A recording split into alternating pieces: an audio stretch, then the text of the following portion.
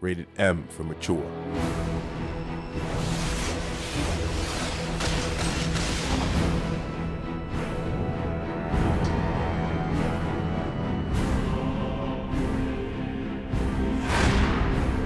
I'm Daniel Cady, lead designer on the Dawn of War 2 series, here to talk about new additions to our multiplayer armies.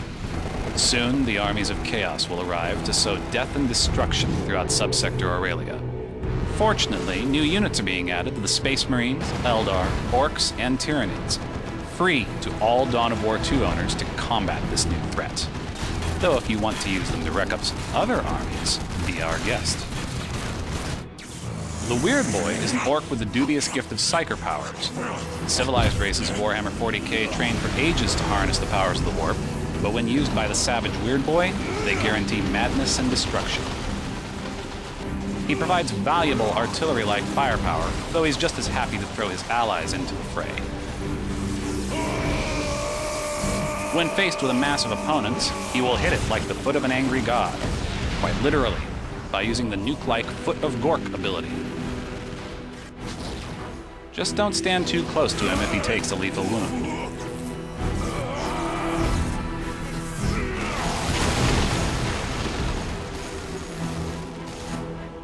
For those who like casters that don't explode as much, there's the Space Marine's Librarian, a trained psyker who excels at enhancing his battle brothers, as well as in direct combat. Armed with either a deadly melee force sword or a force staff to channel his psychic bolts, the Librarian's abilities bolster specialized tactical squads.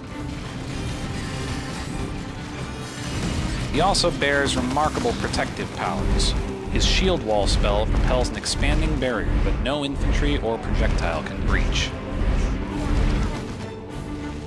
Two new units join the Tyranids ranks. Tyrant Guards are armored monsters, created by the Hive Mind for defense.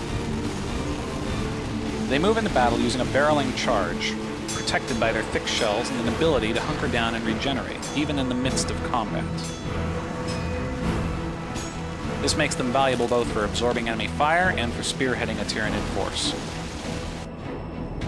Where there's a Space Hulk, there's Tyranid Gene Stealers. These elite melee units camouflage when stationary, waiting at critical points to ambush the enemy.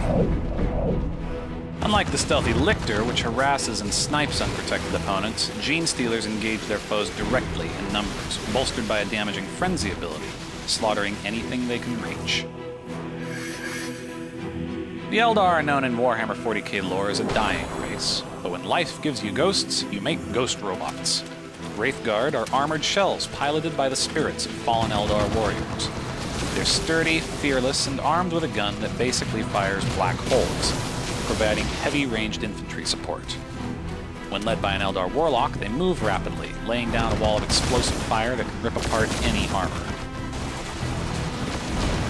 These new units will join all DAO 2 players' armies in March, absolutely free.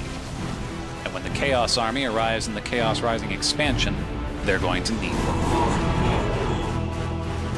Thanks for watching.